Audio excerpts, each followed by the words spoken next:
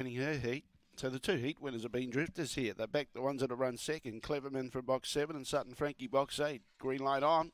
No more bets. Set to go. Ready now. Race 4 Gawler.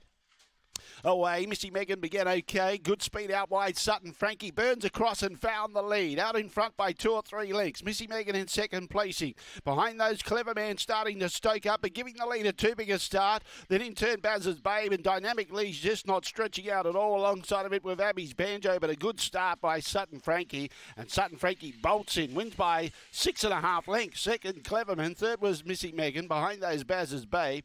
They're right about the betting drift about Dynamic Lee. Never put it in at all. It was alongside Abby's Banjo, and they were just alongside of each other, going around, having a bit of fun. 22.85 the time. 14.17 coming home. 8.71 and 2. 8.71 and 2, the judges' numbers. And the late male followers get something with Sutton Frankie. Jump well. 8.68, good jump. 22.85 the time. And 14.17 coming home.